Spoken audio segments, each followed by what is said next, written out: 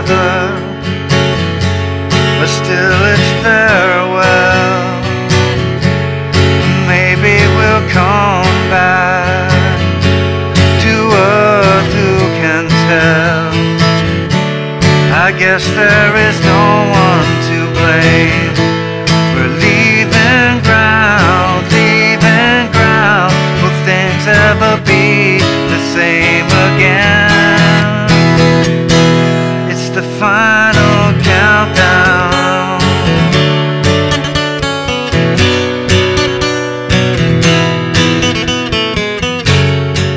Hey, how you doing? Justin here. Today we are checking out the final countdown by Europe. What a tune this one is. Really good one for New Year's Eve, in the countdown to the final chimes of the new year kind of thing.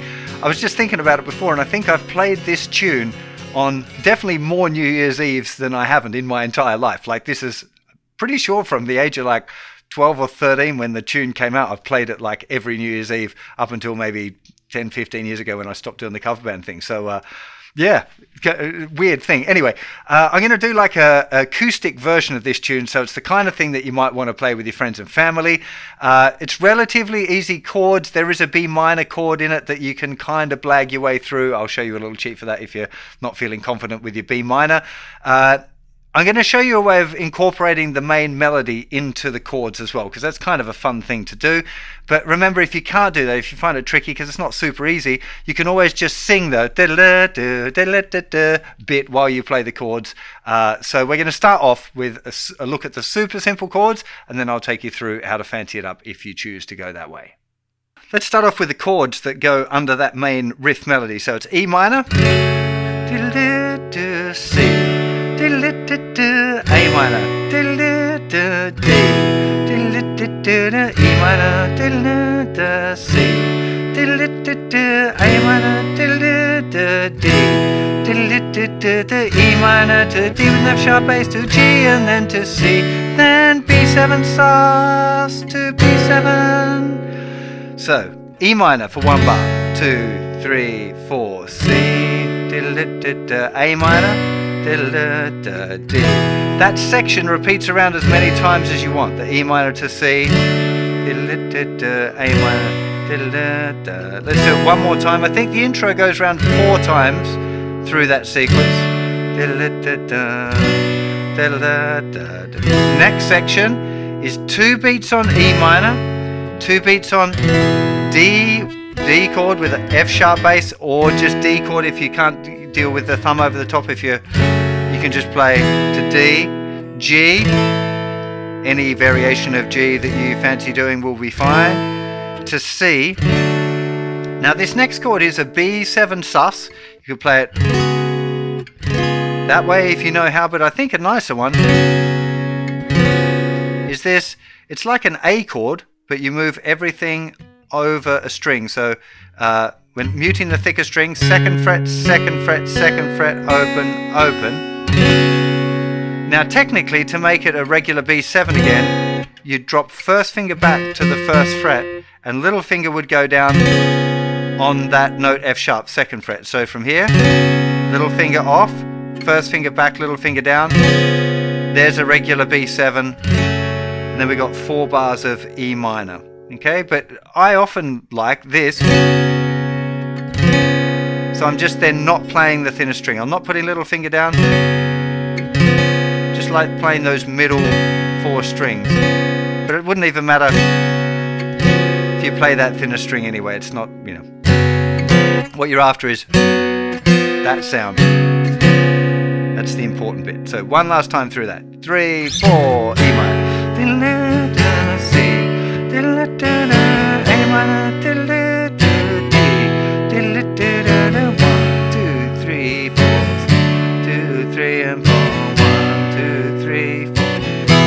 The next section, it's E minor to D with F sharp bass and G. I'm going to C, B7 sus to B7, E minor, 2, 3, 4. So there's 4 bars of the E minor there in between that intro riff and the start of the verse. If you're playing it on your own, it doesn't really matter how long you stay on that. You could stay on it a little bit longer while you wait for all your friends to get the lyrics up on their phones if that's what's going on. So let's get stuck into the verse now. So we're starting with the E minor. We're leaving to E minor. 3rd bar of E minor to A minor for 1 bar. E minor, and then it's another E minor. E minor to D with an F sharp bass to G, 3, 4, C. And then it's a D in this town. G with a D with an F sharp bass, E minor with a D bass to C. We're gonna B minor, same again. Okay, let me go through with that a little bit slower now and explain some of these other weird things going on. For 3 bars, 2, 3, 4, 3, 2, 3, 4, then A minor for 1. Back to E minor for 2 bars, 1, 2, 3, 4, then E minor, D with an F sharp bass to G. Next section, C to D, G with a D with an F sharp bass, walk down to E minor. Now this little move here, what's going on? It's an E minor, then an E minor with a D bass. Often played like that, so E minor. So it's literally, we just want a D as the lowest note. But a nice trick I like to use, it's not technically correct, I guess, to play it this way, but it gives you that. Now, I know I've neglected to mention there's a cap on the 2nd fret. It's literally moving those 2 fingers for the E minor up 3 frets, but targeting this note as the lowest note, so no longer playing that as the lowest note. And that way you get this step down from the E minor, D bass to the C. Okay?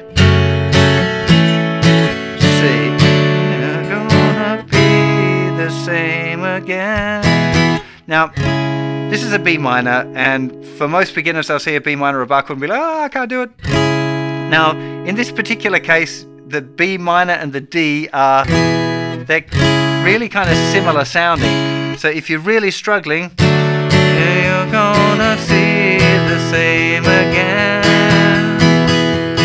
You can just jump to the D early. It doesn't sound exactly right, but B minor is one of those chords where even if you're struggling with bar chords generally, you might find that the B minor is kind of more possible. If you can play F, you probably find that B minor is not too bad, actually. It feels, for most people, it feels a little easier than an F chord, although I'm not exactly sure why that is.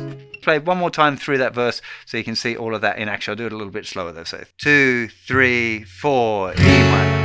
We're leaving together, but still it's farewell. And maybe we'll come back to earth, who can tell? I guess there is no one to blame. We're leaving ground, will things ever be the same again? It's the final countdown. Now you see there, I just strummed 1 strum per bar most of the way through that, but that little bit on the D at the end, a very specific rhythm pattern of 1 and 2, 3 and 4 and 2, 3, 4, 1 and 2, 3 and 4 and 1 and 2, 3 and 4 and 1, 2, 3 and 4 and. It's the final countdown. Really, really important to get that little bit. As far as the rhythm of the other parts go, because we're doing like an acoustic version, it doesn't need to be the kind of the rock gallop that you kind of hear on the original recording. Even as simple as like Old Faithful, down, down, up, together, but still it's farewell. You can do almost anything. And maybe we'll come back to earth, who can tell? My memory's got a little bit wonky. So doing that down, down, up, up thing, you could go, we're leaving together. Down. Accents on 2 and 4. 1, 2, 3, 4.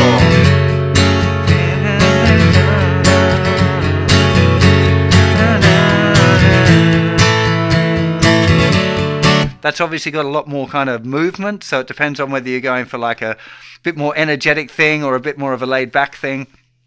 So, you know, have a bit of an experiment, see what you feel confident with, because that's the most important thing when you're doing this, especially if you're playing it with friends on New Year's Eve. You want it to be confident and feeling nice and kind of easy and not struggling to do some sort of rhythm pattern that you're not that familiar with. So err on the side of easy patterns rather than ones that are a little bit difficult. Okay, so that's the nuts and bolts that you need to be able to play this tune. If you're playing it acoustically, you're probably going to be working on your own arrangement, but you probably want to keep it loose. In my experience, if I'm playing at this kind of thing at a party, there's going to be people like trying to find the words. You might find that, you know, you forget a little bit or whatever. So just don't let yourself get stressed or tied into it's got to be a very specific kind of a thing. If you end up playing the riff around a bunch more times because your mates are singing along and having a great time, then that's fine. You don't need to stick to any sort of set arrangement. You know, most people are going to be flicking through the lyrics on their phones, trying to figure it out and trying to remember it. And it should just be a fun thing, a fun sing-along kind of idea. So don't fill yourself full of loads of pressure on that front. However, if you want to have a go at doing this, introducing the melody part for the song as well, that'll probably take a little bit more advanced practice there. So what I'm going to do is show you through how I'm approaching it, but it is just like I was mucking around playing the chords. I'm like, oh, I can kind of play the keyboard riff there as well. So I thought I'd give you a little bit of a look at that as well. Yeah, but it's less set. Like, feel free to experiment and see what way to do it. If you got a 2-guitar thing going on, you might find that one guitar player plays the chords and the other one plays the melody. That would also sound pretty cool. But let's check that out now. So the first chord is an E minor, so you want to strum that. So the melody there, B, A, B, E. And I'm talking like the capo's not there. I've put the capo on because that's the original recorded key, but you can play this without a capo as well. You don't need one. That's the melody. So strum. Okay, so E minor, I'm using the open B, little finger down, 2nd fret of the 3rd string, back to the open, then I'm playing this note on the 4th string. In fact, I'll probably go 1, 2. So 1, 2, and a 3, 4, C. So then I'm doing C, C.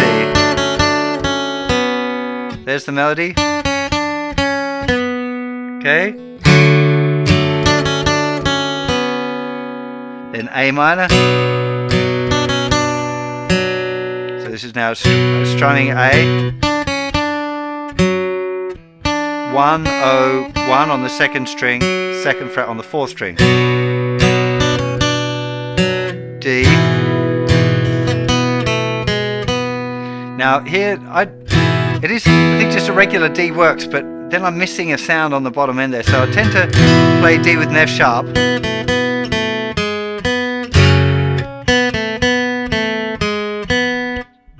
0, 2, 0 on the 3rd string, 4th fret on the 4th string, 2nd fret, back to our E minor. E minor. C. A minor. D. E minor. C. D. A minor, sorry. E minor, D with an F sharp bass. I'm just splitting those fingers, trying to target that note. But again, if you hit some of the other strings, don't get yourself in a pickle over it. It doesn't really matter. Whatever. The next part is probably the hardest part. So I'm going from G, but I'm trying to mute the thinger string and drag the pick down. So the last note is that B, the 2nd string. And now this is a little bit awkward. It's the B, A, G, F sharp. Again, I'm saying the notes as if the capo's not there, but and I'm targeting that, but it's with the C.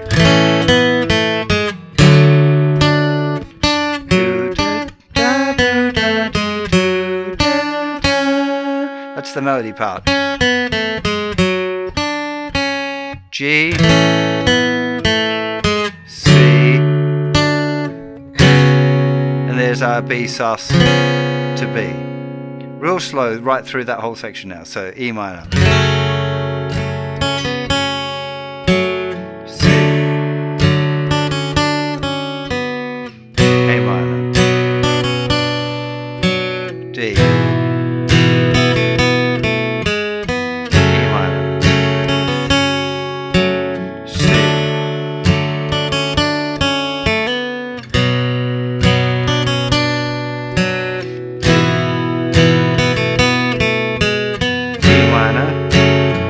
F sharp bass, the tricky bit, G, C, B7, sus, B7.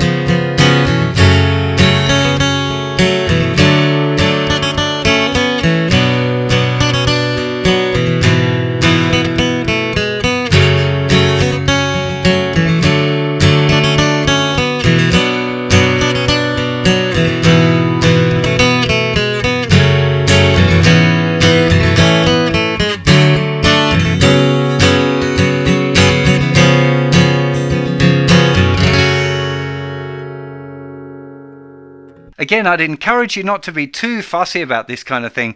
If I was performing a concert and I was playing that as an arrangement, then yeah, I'd want to spend a lot of time on trying to get it exactly right and thinking about the picking and the fingering. But in a jam situation where I'm playing it for mates at a party, it doesn't matter. It doesn't even matter if I get some wrong notes in there, if I don't quite play it right. I think it's always a good idea to try and keep yourself in time, because people, even if they're not musicians, they feel time, and they much more than they feel if a note is wrong. So trying to make sure that you keep your rhythm solid even if the melody goes wrong is important. You definitely don't want to have like a, you know, you're going along,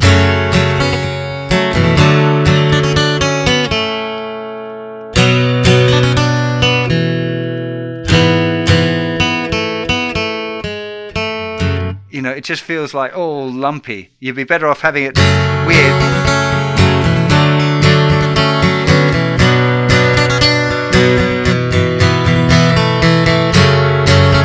So if it starts to go wrong, try and keep that rhythm going anyway. I think that's an important part of the deal if you're ever performing a tune like this with friends. That's the rhythm should be the guiding light, the thing that you're most paying attention to, especially if people are trying to sing along. You don't want to stop the rhythm there because people won't be able to sing along. It'll all get uncomfortable and everyone will stop. So assuming that you're watching this just before New Year's Eve, I really hope that the next year is filled with love and laughter for you, and have a great one. I'll see you for plenty more lessons very soon. You take care. Bye.